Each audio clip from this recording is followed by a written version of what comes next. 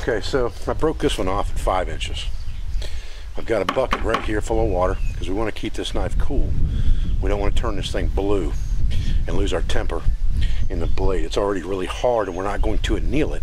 We're not going to heat the blade up and let it cool naturally and what's called anneal the blade to make it soft again, because we have a handle on here that we don't want to come off. So we're going to do this the easy way. We're just going to use a bench grinder, but we're going to constantly have to keep it cool.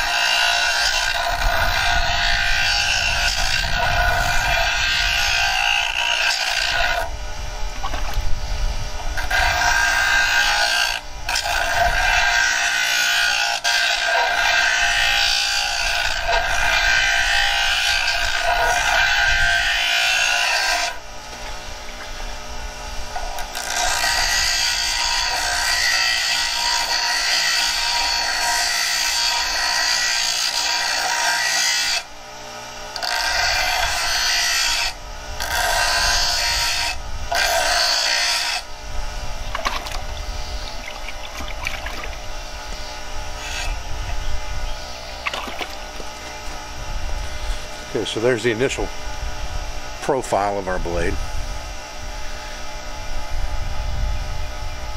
And you can see we didn't turn it blue or anything like that, so we didn't mess with the temper. We just need to keep it cool. There's a secret to that.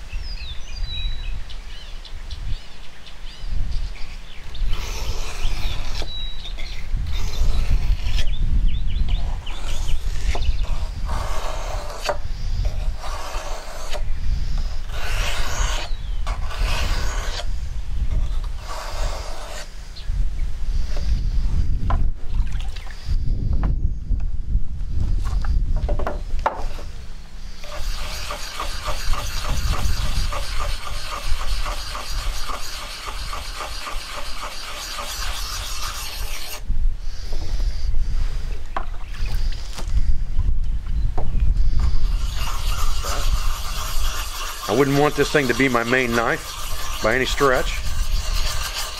But if I had a kid looking for a cheap knife, there's not that much time invested in this for what you're going to have when it's done. The secret really is this stone more than anything else. And these old garden stones aren't expensive. Just a double-sided garden stone. Like I said, it probably costs less than $1 at a flea market. And some elbow grease, and you can make a real usable knife out of this thing. You're not building something perfect here, you're building something functional and quick and cheap. And this ain't what I call common man, this is what I call cheap. But it'll get the job done, for sure.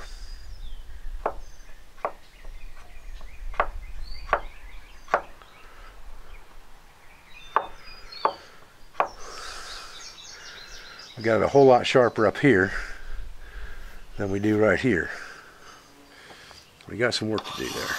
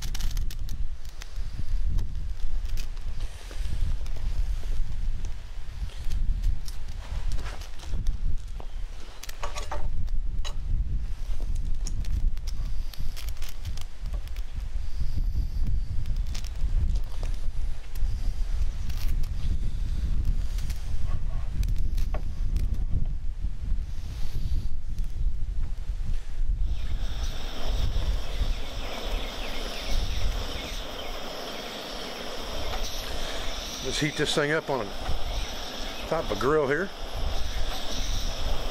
Cheapy yard sale thing. Not going to use a heat gun on this. We're going to do it the easy way. Or I should say the poor man way. Just need to get that hot enough to bell it out some. Just like that. So when we put the piece in, it bells out the shape. Just like that. Because it was actually a little bit too small to go in there. So that'll bell it out. We'll let it cool down. Actually, I think what we'll do is we'll go ahead and form the rest of it while we're here. We'll heat the rest of this up and we'll smash it down.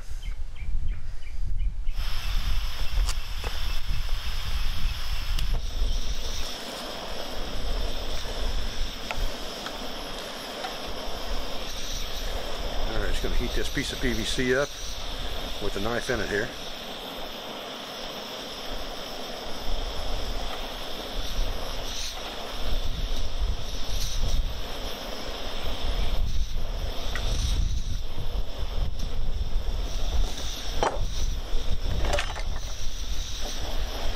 Find the end of our handle. I believe it's right there. Smash that dude down just like that.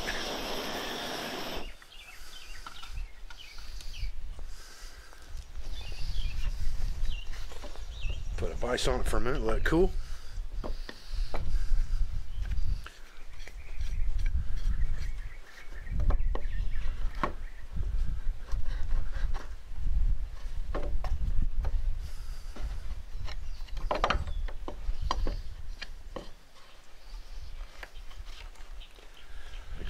Clamp off of here.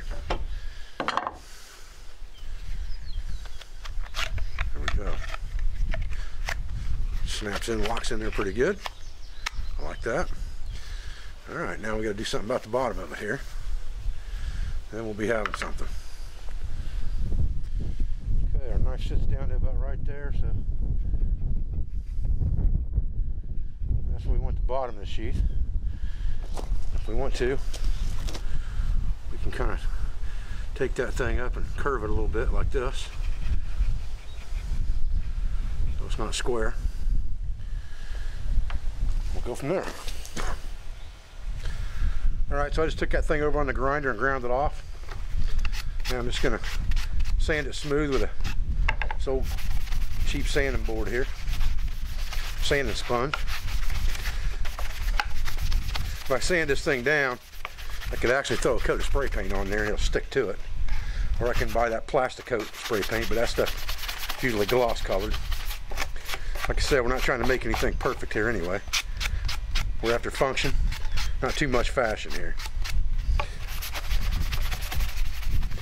But I don't like white, so we'll slap a coat of black spray paint or something on here before it's over. Pops right in there. I like that. Doesn't hurt anything that's open on the bottom right here. Just gives you drainage in case you get water in the sheath or something like that. Especially if you were operating in a swamp or something like that. You're using a Kydex type sheath, you want that drain hole in there. And the bigger that drain hole is, the better to get sand and stuff out of it. But I think that for what we got in this thing, which is probably less than $2 all said and done, even with the PVC, definitely got a usable little knife there. And you still got the capability of the file on the side. So you got a multifunctional tool. Because you can scrape with it like a spoke shave on those fine shavings, things like that for processing. You've got the knife, and once you get that thing sharp, it's going to stay sharp for a long time because it's hardened steel.